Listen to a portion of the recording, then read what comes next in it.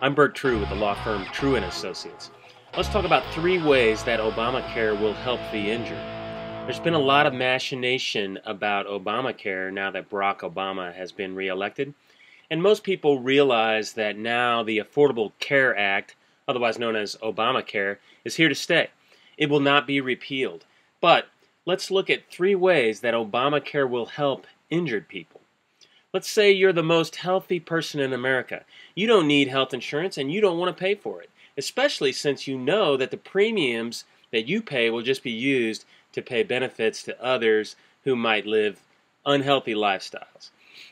But then, through no fault of your own, you're injured in a car wreck. Being a smart person, you hire a lawyer and the lawyer settles your case for a tidy sum. Then you use that money to move to a new city and get a better job. Guess what? Because of your previous injury, you now have the dreaded pre-existing condition. Your new employer's health insurance plan does not have to let you purchase insurance. Obamacare, however, prevents this.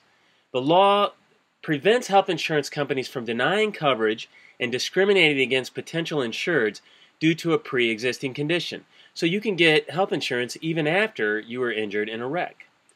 Here's the second way. Let's say you're a woman. As you know, there is one condition that only affects women: pregnancy. Pre-existing conditions can include having had breast cancer, a C-section, or having been the victim of domestic violence or sexual assault. Health insurance companies typically charge women 1.5 times the premiums that they charge men. Obamacare prevents this. Here's a third way. Your kids. Many times I get calls from young men who've been in car wrecks. They say, yeah, it was funny, I had a broken nose, but the doctor just said, take a couple aspirin, and then he kicked me to the curb. My next question is always the same. No health insurance? I'm always correct. Doctors will not admit this, but they treat patients differently based on whether or not they have health insurance. It's called a wallet biopsy. This is where they look in your wallet before treating you. They're not looking for money, they're looking for a health insurance card.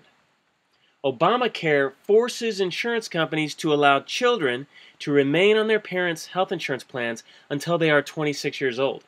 Maybe President Obama realizes it's going to take your kids that long to find their own job. But in any event, having health insurance will make sure that your doctor gives you the care that you need when you're injured. And then you can hire a lawyer to negotiate with your health insurance company to reduce the amount that you have to pay them back out of your settlement. But that's a topic for another video. I'm Burt True with the law firm True and Associates. If you have a suggestion for a topic, please post it in the comments below. If you're watching on my blog, you can subscribe to my blog by email. Just click that link below that says subscribe by email. And you can follow me on Google+. This will keep you updated with new posts to the blog. And if you want to discuss something in private, you can just click that Google Voice gadget below. You enter your telephone number and Google will connect us by telephone.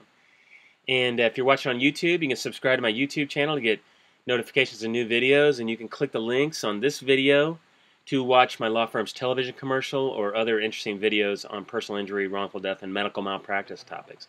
You can follow me on Twitter at Burt True and on Google+ at Burt True. You'll get notice when I post a new video. I'm Burt True with True and Associates.